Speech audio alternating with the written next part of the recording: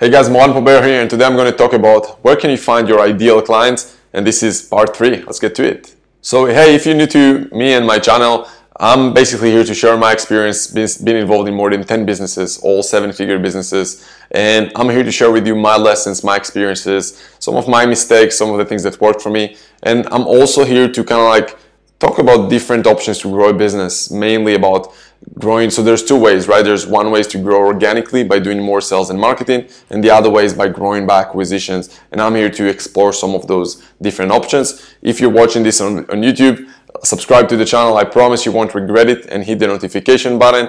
Otherwise, feel free to also check the links in the description below. We have a free mastermind we can basically on how to double your business, and we're sharing all those different strategies. So if you have a business, you can definitely check it out. And yeah, that's it for the introduction. Let's get to today's topic. So this is the part 3 on how to find your ideal clients. And many people message me, they ask me, where do I find those ideal clients, those clients who have a trust fund behind them, can pay me a lot of money for my products, my services, and will come back again and again and again to pay for everything that I have in my business. And how can I bring them in and make sure they convert in my funnels? And they think that there's one magic thing that will allow them to get access to the best clients. And I'm here to tell you that it's not. But today I want to talk about something very, very specific. And today what I want to talk about is the problem of trying to get one client at a time. So instead of trying to go and find sources where you can get literally hundreds of clients at once, you're trying to get one client at a time. And remember, if you don't have customers, you don't have paying customers, eventually you won't have business, because your business is basically, if you don't have clients, you won't have revenues and money coming in. And if you don't have money coming in and cash flow, you won't have a business eventually. So that's kind of like, I guess, one of the biggest mistakes that I see. I see people go out there and hustle to get one client at a time. And that struggle is what makes their business really have lots of ups and downs. So they have few months where they're getting lots of clients, other months where they're getting no clients, few months where they're basically making money, and other months where they're basically barely surviving by that money that came the other months, if that makes sense. Now, don't get me wrong, you definitely need the process to bring a client and convert it, to bring a prospect and convert it into a paying client. What I see people are doing is they're basically always running in circles instead of doing the most important thing, which is what they can do to get results. Like I see people go out there and start to build blogs, or they'll go to a different web designer and want to build a new website. Guys, no one gives a shit if your website is beautiful or not. Like, no one is going to look at your website and say, oh my God, this website is so beautiful, let's pay him $20,000, right? No one cares about it. People care about the outcome that you can give them, about the value that you can give them. And unless you can give them value and some kind of outcome to help them with their problems, they won't pay you $20,000 just because you have tons of followers on Instagram or tons of subscribers on YouTube. No one gives a shit about that. They care about the value that you can bring them. And unless you can give them value, there's not really any tangible there. So I wouldn't waste time going out there and spending too much money on things that are around what's most important in business. Now, when you do have a good product or a good service, then yeah, you want to put that service or product in front of as many people as you can. But if you're doing it one client at a time, it's just going to take you a lot of time. And that's what everyone else are telling you. They're telling you, hey, find one client, or they're telling you about this new marketing strategy to get these best clients, or to get opt-ins for your funnel for just few more dollars. It doesn't matter, guys. Business is very basic. It's fundamentals. It's about getting more leads, then convert those leads and sell and deliver a good product. So basically, get leads, sell those leads, and deliver a good product. That's business in a nutshell. Now, yes, you can grow organically by doing that process, or you can go and buy a business, and the process is very similar. It's basically find deals, make offers on those deals, and close those deals. And maybe in the middle you have the raising capital phase, where you obviously need to raise some capital to buy those businesses.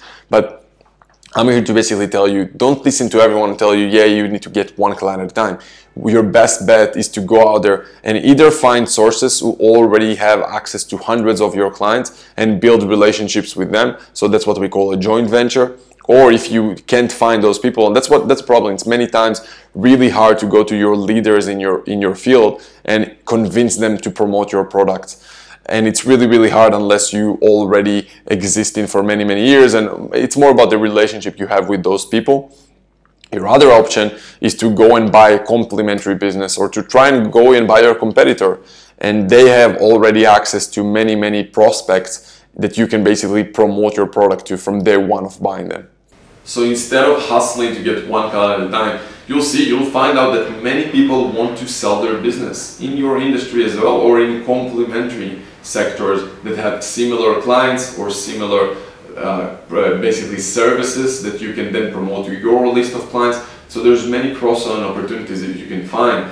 And those people who want to sell their business, many times they want to retire, they have some personal issues, there's many things involved. And even if they don't want to retire, for many people, if you just offer them the opportunity to exit their business for a fair price, I mean, many people will take that because they're tired of being in that business for so long. And you can basically give them that relief. And you don't need a lot of money either way. You can go to financial institutions and raise a lot of that capital. And maybe you need to put like a small percentage from your own pocket. I'm talking maybe 5 or 10% of the total deal value. You can literally go and double your business or triple your business in an afternoon by buying a second business. And most people just not aware that that's one of the ways. Many people are aware that you can go to the leaders in your industry and go and build relationships with them, and then have some kind of joint venture relationship or an affiliate relationship. But many people are not aware that you can go and buy other businesses and grow your business that way. So then the beauty is also that instead of then going and hustling to get one client at a time, you can literally sell your product to the business that you're buying. They have a list of clients. You can sell your product to their list of clients like this, and you don't have the cost to acquire the clients because you don't have any more marketing expenses, because that business that you bought already have the relationship with those clients, and just the upside is just amazing. Every sell that you can get is all going to go down to your bottom line, to your profit, and that's something that is unheard of when you try to get one client at a time. The cost of getting one client at a time is just so high. It's either a lot of time or a lot of money in advertising, sales, and things like that.